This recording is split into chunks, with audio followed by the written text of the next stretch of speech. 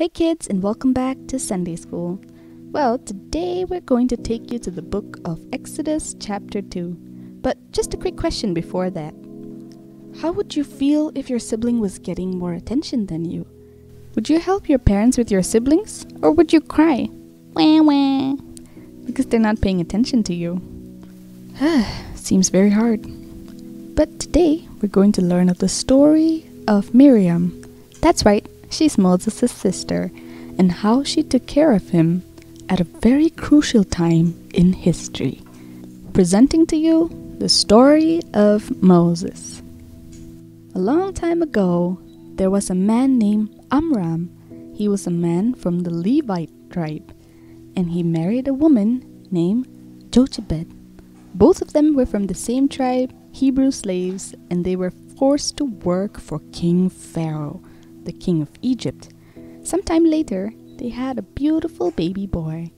But the baby was in great danger because Pharaoh was afraid that the Hebrew slaves were becoming too many, so he gave an order that all the baby boys born to Hebrew slaves must be killed.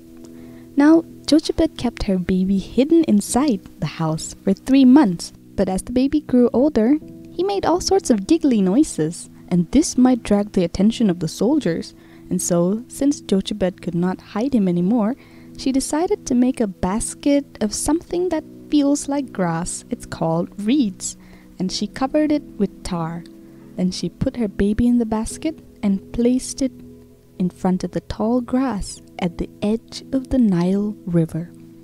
And there was a special spy, the baby's older sister, Miriam. She was standing at a distance to watch her little baby brother to make sure the basket does not toss over.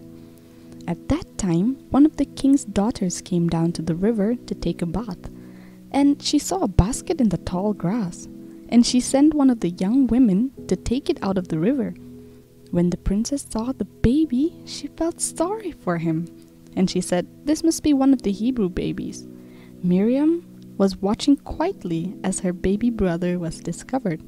Then, instead of thinking for herself, she ran up to the princess and said, "Do you want me to find a Hebrew woman to take care of the baby for you?" And the king's daughter answered, "Yes." So Miriam brought her mother to the princess. The princess told the mother to take care of this child and she would pay her. So Jochebed took her own baby home to care for him while being paid for it. Years later, when he was old enough, Jochebed took the young boy to the princess who adopted him. And they named him Moses because, she said, "I pulled him out of the water." Well, that's about it. That's the story of Moses. I'm sure you've heard this quite a number of times, huh? But today, we're going to focus on Miriam, the little girl who helped her sibling. You know, it must be really hard for Miriam, especially because she has her own work to do, and yet she has to go and watch a baby brother float down the Nile. How boring and tiresome must that be? And yet she did her work faithfully. How many of us can actually help our siblings, especially when they just walk into our room, they don't do their chores, and they misunderstand you, they get angry with you? Well, it's simple. The Bible tells us in 1 John chapter 4 verse 21 that whoever loves God must also love his brother and sister in that accord. Well, none of us are perfect. But the only thing that we have to change in our thinking is not how much we get, rather how much we give. Here's a simple activity if you find it difficult to work with your siblings. The next time your sibling gives you a hard time, just do something nice for them and count it as a +1. Can you do 5 things before your sibling does something good back to you? Ooh, we all love a good challenge, don't we? So let's give it a try. Starting today.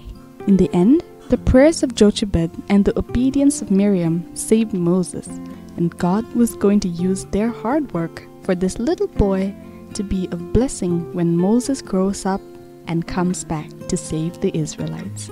Wonderful story, ain't it? Today, the verse that we have to remember is taken from Psalm 32 verse 7. "You are my hiding place. You will protect me from trouble and surround me with songs of deliverance. Let us remember that God is always there to protect us, and that us being obedient to His cause may benefit somebody whom the Lord wants to use. Hope you enjoyed the lesson. Well, let's get into the activity.